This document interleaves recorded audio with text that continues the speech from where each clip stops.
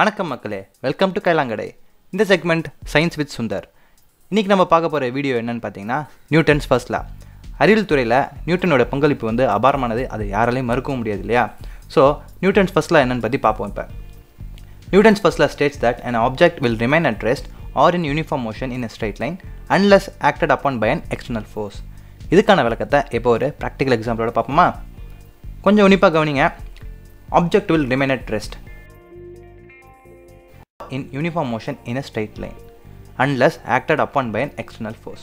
புரிஞ்சுக்க முடியுதா? Newton's first லாவை ரெண்டு ஸ்டேட்மெண்ட்டாக பிரேக் பண்ணால் இன்னும் பெட்டராக அண்டர்ஸ்டாண்ட் ஆகும்.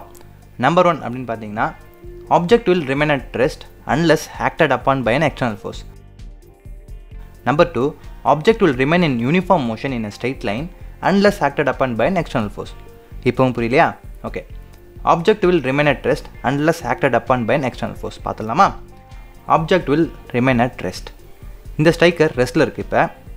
இப்போ எக்ஸ்டர்னல் ஃபோர்ஸ் அப்ளை பண்ணால், அதாவது ஸ்ட்ரைக் பண்ணால், ஸ்ட்ரைக்கரோட ஸ்டேட் சேஞ்ச் ஆகிடுது. அதாவது ரெஸ்ட்லேருந்து யூனிஃபார்ம் மோஷன் இன்னும் ஸ்ட்ரைட் லைனுக்கு சேஞ்ச் ஆகுது.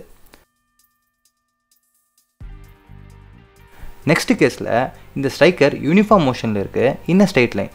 இப்போ போர்டுக்கும் ஸ்ட்ரைக்கருக்கும் இருக்க ஃப்ரிக்ஷனல் ஃபோர்ஸ்னால ஸ்ட்ரைக்கர் ரெஸ்ட்டுக்கு வந்துடுது. இந்த போர்டு அண்ட் ஸ்ட்ரைக்கருக்கும் இருக்கிற ஃப்ரிக்ஷனல் ஃபோர்ஸ் தான் எக்ஸ்டர்னல் ஃபோர்ஸ். இப்போ நியூட்டன்ஸ் ஃபர்ஸ்ட் லா உங்களுக்கு புரிஞ்சிருக்குன்னு நினைக்கிறேன். நியூட்டன்ஸ் ஃபர்ஸ்ட் லாவை பற்றி இன்னொரு சின்ன இன்ஃபோ. நியூட்டன் ஃபர்ஸ்ட் லா முழுக்க நியூட்டனோட ஒர்க் கிடையாது. அவர் கலீலியோ ஏற்கனவே ப்ரொப்போஸ் பண்ண ஒரு விஷயத்தை தான் அப்டேட் பண்ணி சொன்னார். கலீலியோ சொன்னது என்னென்னா, objects always have a velocity, sometimes that velocity has a magnitude of 0 that is equal to rest அப்படின்னு சொல்லியிருக்காரு. But Newton's first law an object will remain at rest or in uniform motion in a straight line unless acted upon by an external force ன்னு சொல்லியிருக்காரு. So Newton's first lock பார்த்தீங்கன்னா ஏகப்பட்ட example சொல்லலாம். நீச்சல் தெரியாதா? கிரீஷ் டப்பாவை எப்படி உடைச்ச?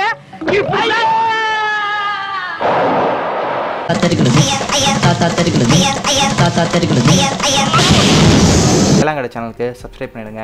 இந்த வீடியோ பிடிச்சிருந்தா மறக்காமல் உங்கள் ஃப்ரெண்ட்ஸ்க்கெலாம் ஷேர் பண்ணுங்கள். ஸோ இதே மாதிரி நெக்ஸ்ட் வீடியோவில் நம்ம மீட் பண்ணலாம். அது வரைக்கும் பாய்.